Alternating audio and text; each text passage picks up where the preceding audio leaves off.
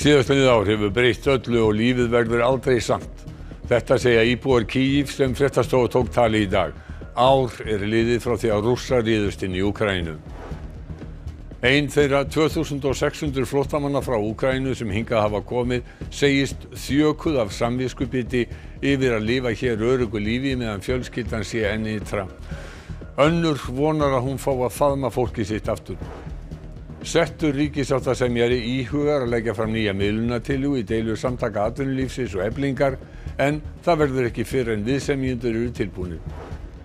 Allar viðvaranir að yfir 110.000 lítrar af dísilolíu streymdu frá bensínstöð Costco voru hundsaðar í yfir hálfa mánuð. Framkvæmdastjóri heilbrigðiseftirlitsins segir málið varða við lög. Rostungur heimsótti Breiðdælinga í dag og vildi fá frið til þess að hvíla sig á bryggjunni. Margir komu til þess að heilsa upp á hann en Rostungnum var ekkert félagsskapinn gefið.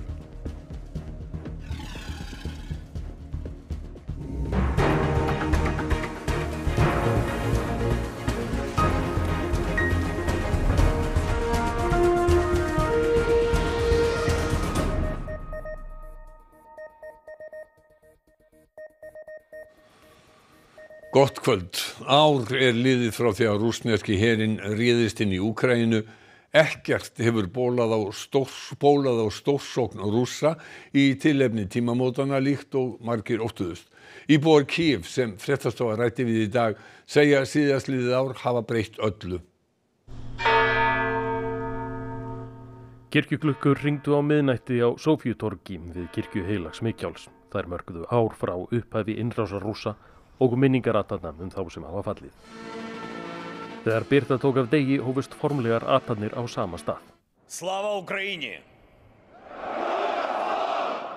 Zelenski færði ættingjum fallinna hermanna viðurkenningu fyrir framlagið á. Прошу вас, усіх, хто зараз тут, на Софійській площі, усіх, хто зараз чує, вшанувати хвилиною мовчання пам'ять кожного, пам'ять kosnu, hto загинув за našu держavu. Fórnarlamba var líka minnst í Bútsja, skammt frá Kíív, en þar frömdu Rússar stríðsglæpi. Вони що тут робили? Гвалтували дітей, маленьких діток гвалтували з болота. Тільки смерть і більше нічого. Ніяких поблажок. Á degi innrásarinnar fyrir ári hittum við borgarbúa við matvöruverslun í miðborginni. Í dag fórum við þangað aftur og hittum fyrir dapurt fólk sem þreytt á stríði en gerir sér litlar vonir að því ljúki í bráð. Все змінилось абсолютно, думки змінились, люди змінились вже назавжди, вже не буде так, як раніше. Дуже що помінялося, цінності, напевне, я почав по-другому дивитися на цей світ, я почав по-другому дивитися на це життя, я почав цінувати моменти, які мені дає судьба, доля, і я почав чаще зізванюватися з рідними. My mother and my family, all my family are now in occupation in Kherson region. Every day Russian armies goes to our home. One second, please. They are very aggressive to Ukrainian, very aggressive. We'll stay here and we'll wait for our, how it is, перемога. You understand Ukrainian? Victory, yes, thank you. As long as it will take. Í Rússlandi var hins vegar ekkert minnst á tímamótin. Pútín hafði ekkert að segja og í fréttatímum var heldur ekkert að frétta. Einungis Dmitri Medvedev nefndi daginn, hrósaði hersveitum fyrir að koma á röð, reglu og friði, verðja þjóðina og gjöreyða nýnasistum. Sigurinn væri vís og ógnin yrði hrakin eins langt í burtu og hægt væri, þess vegna alla leið að landamærum Póllands. Forsætisráðherra Póllands var hins vegar í kennugarði á fundi með Volodymyr Zelenski og tilkynnti leið að Pólland hefði þegar fært Úkrænumönnum 4 Leopard 2 skriðdreka, þá fyrstu sem berast. Já, Ingólfur Bjarni Sigfússon, þú ert í Kíív, þar hafði varað við árásum í dag. Hvernig hefur dagurinn gengið fyrir sig? engar árásir sem fresti yfir af og varla heyrst í, eða bara ekkert heyrst í loftvarnaflautum sem var greinilega léttir fyrir fólk sem að velti fyrir sér því hvað þessi tímamót þýða. Í fyrsta skipti á þessum dögum sem ég hef verið hérna fann ég fyrir því að það verður svona brestir í járnkápunni sem að Úkraínumenn klæðast í. Jú, þeir tala vopn og sigur, en líka þreytu og sorg, og þegar maður hugsar það sem gengið hefur á þetta ár sem liðið frá deginu sem breytti öllu, frá því að Rússar réðust inn í dagrenningu, þá það ekkert skrítið.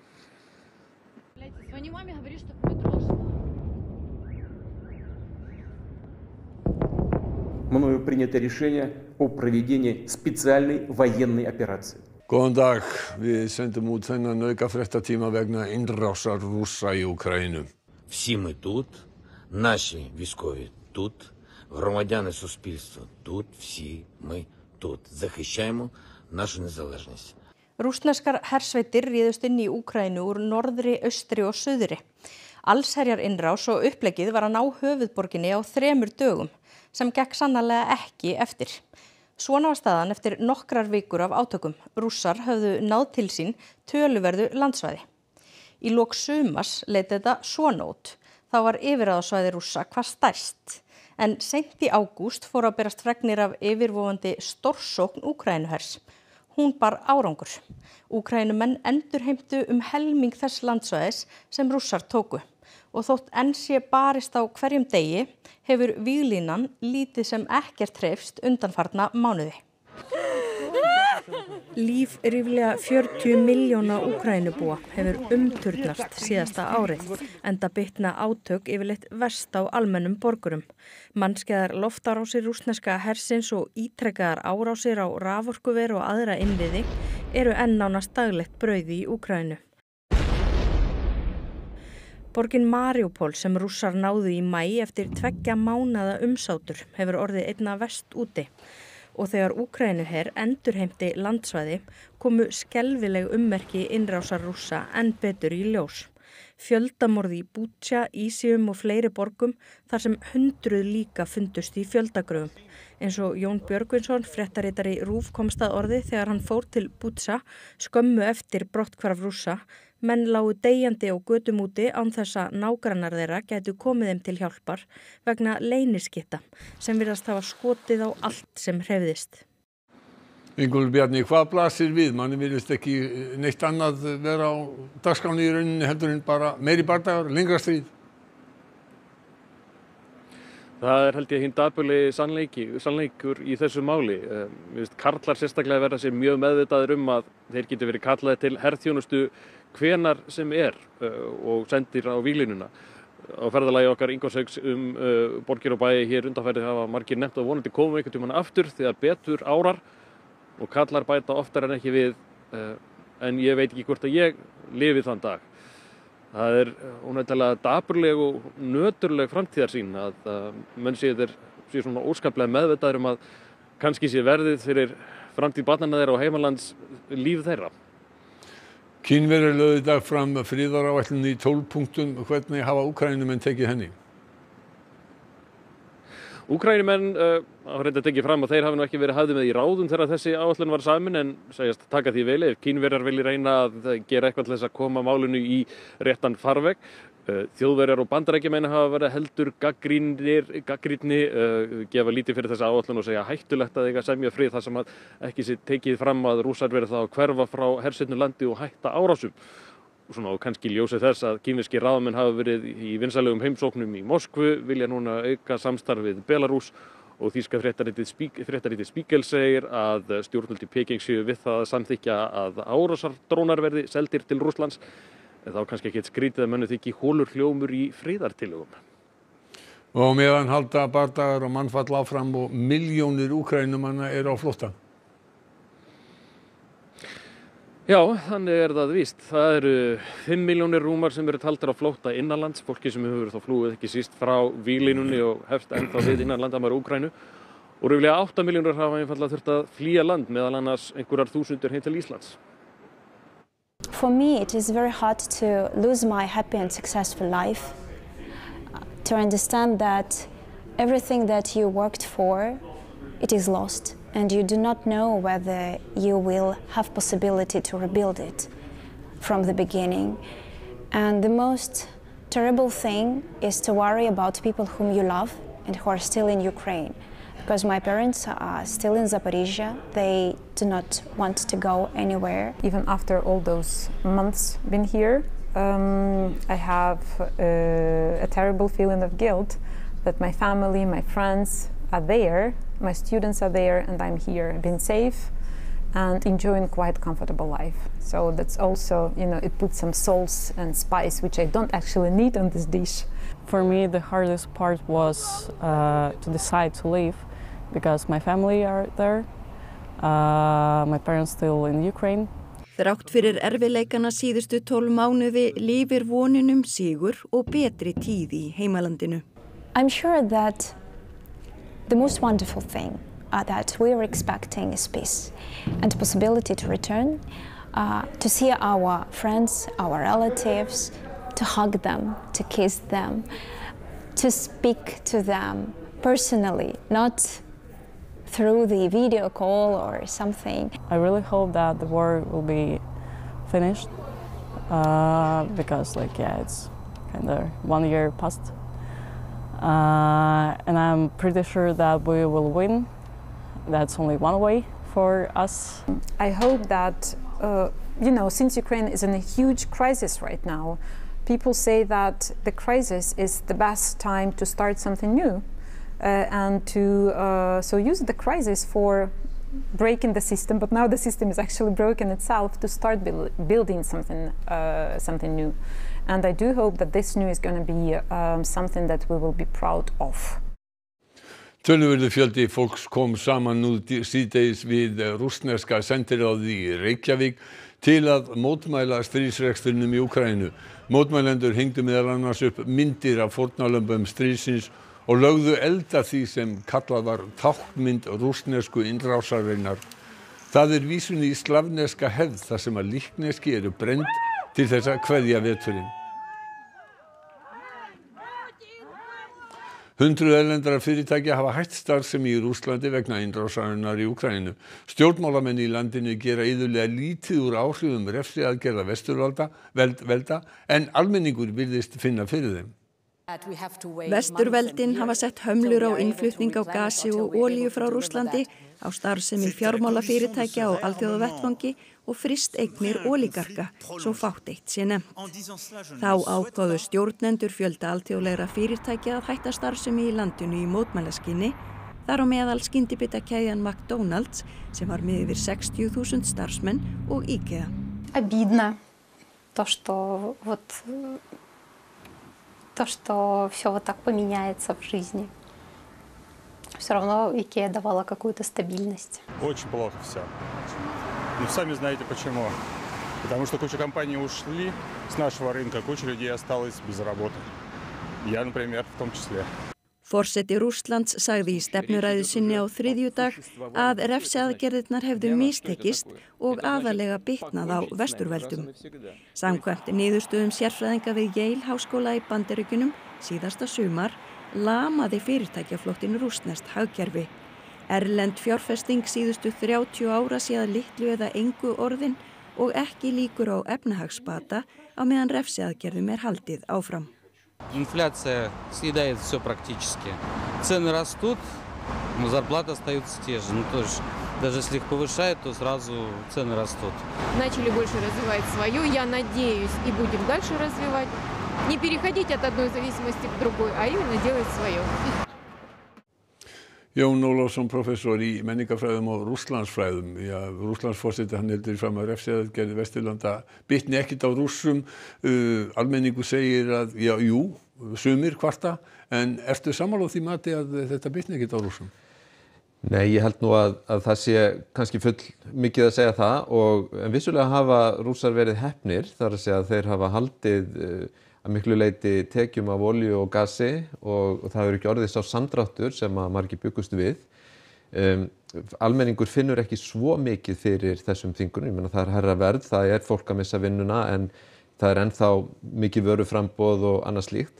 En það eru langtíma afleiðingar af efnahagsaðgerðunum sem ég held að allir séu sammála að grafi undan rússnesku samfélagi til framtíðar og þó að það er kannski ekki eftir að koma fram í sko krísu ástandi sem að ýtir stjórnvöldum frá völdum eða eitthvað slíkt eða fellir stjórnvöld að þá eru efnahagsaðgerðirnar að hafa mjög mikil áhrif til lengri tíma og það öllum ljóst sem að kunna greina það, en það kannski blasir ekki við síst af öllu þegar fjölmiðlar eru ekki með krítiska umfjöllun og fólk kannski áttar sig ekki á því hvað framundan.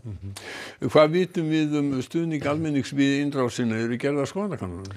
Sko það eru gerðar skoðanakannanir en auðvitað voðalega erfitt að taka þær bókstaflega, að taka mikið mark á þeim, en það hægt að ráða í þær og flest sem við sjáum bara áframhaldandi stuðningur við stríðið í þeim skilningi að það ekki verið að krefjast þess að því sé hætt. Ég meina það hefur líka ákveðinlegar afleiðingar fyrir fólk að gera það, en það virðist vera að almenningur svona trúi málstað stjórnvalda og málflutningi stjórnvalda, en svo verðum við líka að hugsa annað sko, það það að þetta ástand sem að almenningur vill sjá að verði leyst. Það dálítið stórt skref fyrir venjulegan borgara að óska landi sínu ósigurs.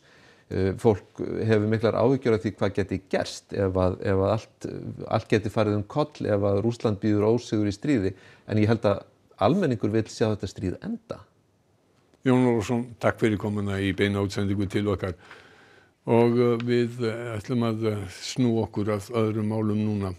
Að innanlandsmálum settur ríkissáttasemjari íhugar að leggja fram nýja miðlunartillögu í deilu Eflingar og Samtaka atvinnulífsins.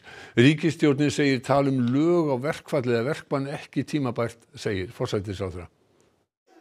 5. dagur án samningafunda að líða á áframhalda verkföll. Ástráður Haraldsson, settur ríkissáttasemjari, segist vera í linnulausu sambandi við deilendur. Hann segist vissulega leita færis á að búa til nýja miðlunartillögu og hann geri það leið og viðsemjendur eru tilbúnir. Að því ekki hlaupið og væntanlega þarf ýmislegt að ganga á þar til það verður hægt og alls ekki blasir við að hefðbundnir samningafundir fari fram eins og liðna helgi. Og ekki blasir heldur við að deilendur ljái máls á að setja kjaradeiluna í gerðardóm eins og stundum hefur verið gert. Ríkisstjórnin fór í morgun yfir áhrif af verkföllum og verkbanni Samtaka atvinnulífsins sem hefst á fimmtudaginn. Það liggur ekki alveg fyrir ennþá í raun og veru hvaða undanþágur verða veittar frá verkbanninu sem Samtök atvinnulífsins hafa samþykkt, en þær verða þó verulegar. Þannig að það sem við vorum fyrst og fremst að reyna að leggja mat á eru áhrifin á samfélagið. Ef gripið verður til þess að setja lög á verkfallið, sá tími að styttast á eða? Já, við metum það eins og við ríkisstjórnarborðið það sé ekki tímabær umræða. Öryggisviðvaranir voru hundsaðar þegar 110.000 lítrar af díselolíu láku úr bensinstöð Costco út í sjó í gegnum fráveitukerfi Hafnarfjarðar í lok síðasta árs. Ekki hefur verið tekin ákvörðun hvort málið verði kært til lögreglu. Ólíkt úr holræsum og niðurföllum sem olli haffæringum höfuðverk, svima og ógleði kom upp rúmlega 110.000 lítra leka á dísilolíu frá bensínstöð Costco í fráveitukerfi bæjarins. Olían hafði lekið í rúmar 2 vikur þegar að heilbrigðiseftirlitið komst á snoðir uppruna ólíktarinnar. 10.000 lítra tankur sem hérna undir á að grípa umfram eldsneyti og tryggja að það fari ekki út í frárennsliskerfið. Hann tengdur sjálfvirkum viðvörunarbúnaði sem á að láta vita ef hann alveg að fara að fyllast. Einhverra hluta vegna hafði samkvæmt heimildum Fréttastofu sá viðvörunarbúnaður verið aftengdur í ágúst. Þegar að alvarlegur leki gerði svo vart við sig í desember var búnaðurinn enn óvirkur. Þó hefði átt að vera hægt að lesa í önnur viðvörunarmerki eins og hversu mikla olíu vantaði í tankastöðvarinnar miðað við sölu. Það koma villumeldingar greinilega í kerfin hjá þeim sem ekki sign eða þá að það eru ykkur misskilningur á milli manna og innan fyrirtækisins og þeir hunsa viðvaranir sem koma í kerfunum og þar leiðandi verður þessi miklu leki. Strangar reglur gilda mengunarvarnarbúnað og olíuskiljur í bensínstöðvarekstri og eftirlit með því. Mengunarvaldur ber ábyrgð á slysi sem þessu en ekki hefur verið tekin ákvörðun hvort málið verður kært til lögreglu. Það náttúrulega viðbúið að það verið skoðað hvaða viðurlög gætu legið við svona slysi og það náttúrulega heimilt samkvæmt lögum að leggja á stjórnvaldssektir ef að menn meta þannig að þetta hefur verið stórkostleg gális á ferð. Heilbrigðiseftirlitið metur nú skaðan á lífríki sem virðist ekki hafa verið mikill, sem þykir mildi. Þar áttu hagstæð veðurskilyrði stærstan þátt. Mjög alvarlegt umhverfisslys mengunarslys, hluti sem eigi ekki að geta gerst, þeir gera samt, þrátt fyrir mjög þétta umgjörð laga og reglna, að þá gerist það samt og það mesta mildi ekki fór verr. Okkur fannst einhvern veginn áhugaleysi hjá æðstu stjórn bæjarins.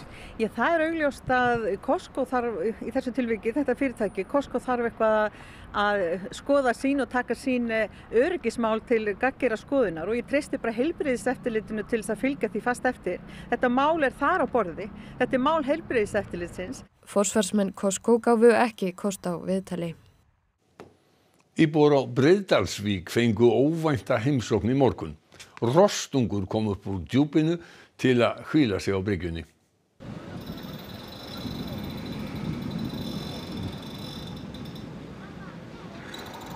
Þetta er mjög skrítið. Hann bara kom inn á milli 9 og 10. Mamma, hún bara sagði bara að það er bara komið rostungur. Og við vorum bara, what? Og við fórum að skoða hann. Ég er mjög hrædd við hann. Ég er bara svo hrædd mann, hleypur á mann eða eitthvað. Rostungar eru sjaldséðir við Ísland. Þeir koma hingað frá Grænlandi en fullvaxnir brimlar í Norður-Atlantshafi verða 900 kíló og 3 metra langir. Þessi er þreytulegur enda ferðalagið langt.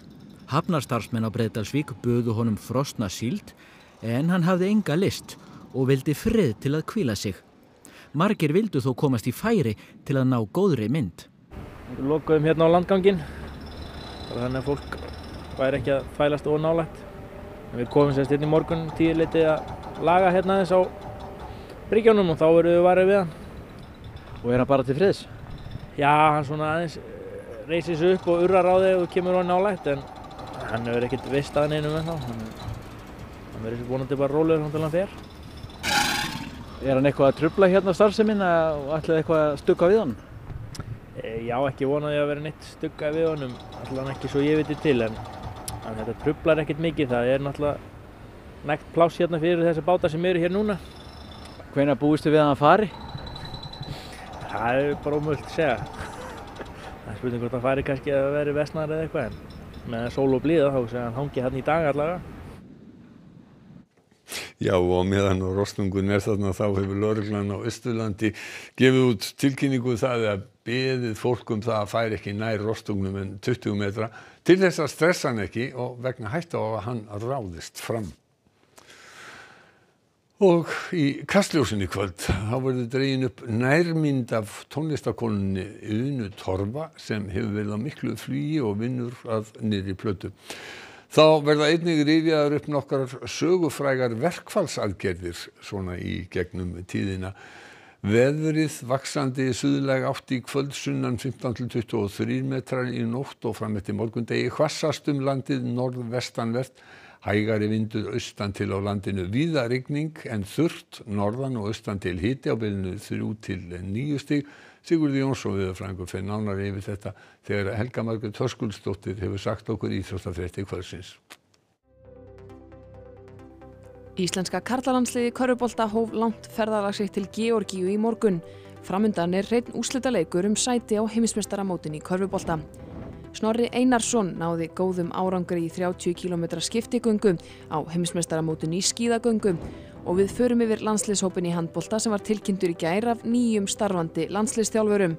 Einn nýliði er í hópnum. Þetta og fleira til í íþróttum eftir fréttir. Helstu fréttir kvöldsins. Síðastliðið ár hefur breytt öllu og lífið verður aldrei samt. Þetta segja íbúar Kyiv sem að fréttastofa tók tali í dag. Ár er liðið frá því að Rússar réðust inn í Úkraínu. Ein þeirra 2600 flóttamanna frá Úkraínu sem hingað hafa komið segist þjökuð af samviskubiti yfir því að lifa hér öruggu lífi meðan fjölskyldan er enn ytra. Settur ríkissáttasemjari íhugar að leggja fram nýja miðlunartillögu í deilu Samtaka atvinnulífsins og Eflingar en það verður ekki fyrr en viðsemjendur eru tilbúnir. Allar viðvaranir að yfir 110.000 lítrar af dísilolíu streymdu frá bensínstöð Costco voru hundsaðar í yfir hálfan mánuð. Næstu fréttir í útvarpinu klukkan 10 í kvöld. Vefurinn hann sefur aldrei, vakir allan sólarhringinn en þessum fréttatíma er lokið. Njótið helgarinnar og verið sæl.